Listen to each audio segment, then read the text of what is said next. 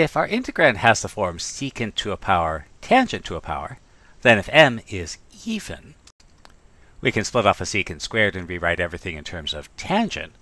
While if m and n are both odd, we can split off a secant x tangent x and rewrite everything in terms of secant. And that's because an even power of a trigonometric function can be converted into an even power of the cofunction. But what if m is odd and n is even?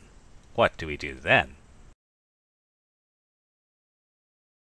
So, for example, if we want to integrate secant cubed x dx, our usual trigonometric substitutions don't lead us anywhere useful. And so we'll try integration by parts. Why do we try integration by parts? Remember, when you're trying out something new, try the easy things first. So we have three factors of secant, and since we know how to anti-differentiate secant squared x, we'll let that be our dv. So dv is secant squared x dx, which means u has to be secant x. So integrating and differentiating gives us,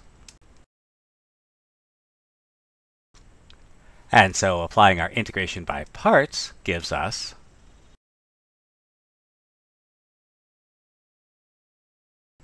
now let's simplify this integral a little bit.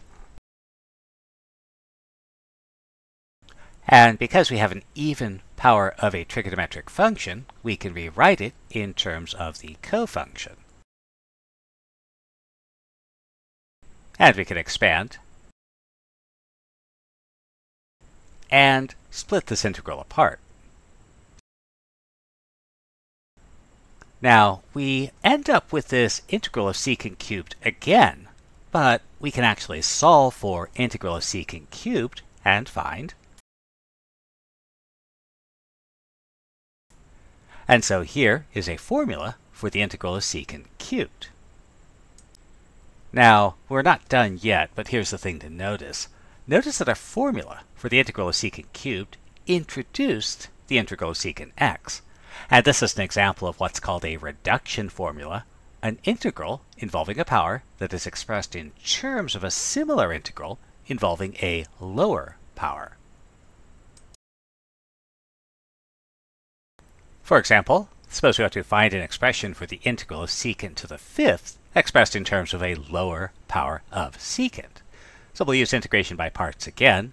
And again, since we know what the antiderivative of secant squared x is, we'll go ahead and make that be our dv, which means u has to be the remaining factors of secant. So integrating and differentiating,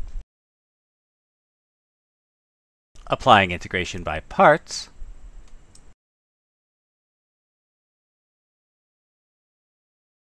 so again, we have the square of tangent, and so we can rewrite this in terms of the square of secant. So replacing, expanding, splitting the integral, and doing a little bit of algebra, we can then solve for secant to the fifth,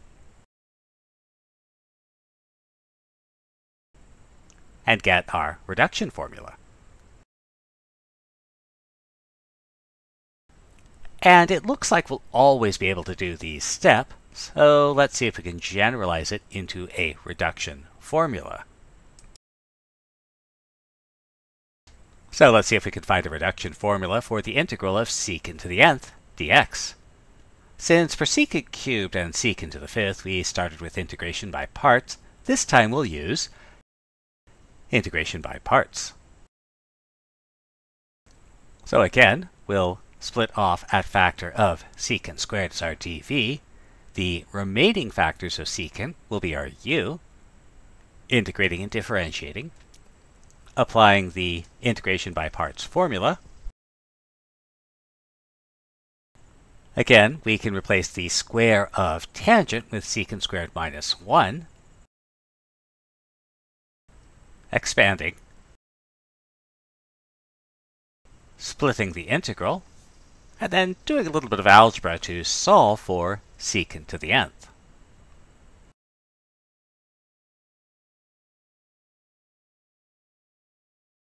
And so we have this formula that gives us the way to find the integral of secant to the nth. And remember, don't memorize formulas. You should be able to derive this as you need it, because all we really did here was to use integration by parts and the trigonometric identities. So for example, if I wanted to find the integral of secant to the fifth, so while there is a reduction formula, don't memorize it. And since we didn't waste our time memorizing the reduction formula, we'll use integration by parts to obtain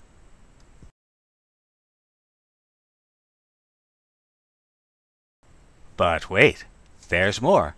There's this integral of secant cubed x.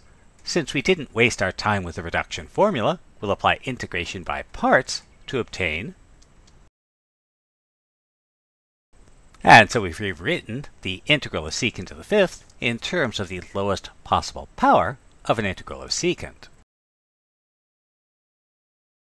The reduction formula allows us to rewrite an integral involving an odd power of secant as another integral involving a lower odd power of secant. It would also work for an even power of secant, but we don't need it if we have an even power. But eventually, we need to find the integral of secant x dx. And what is that? Well, we'll take a look at that next.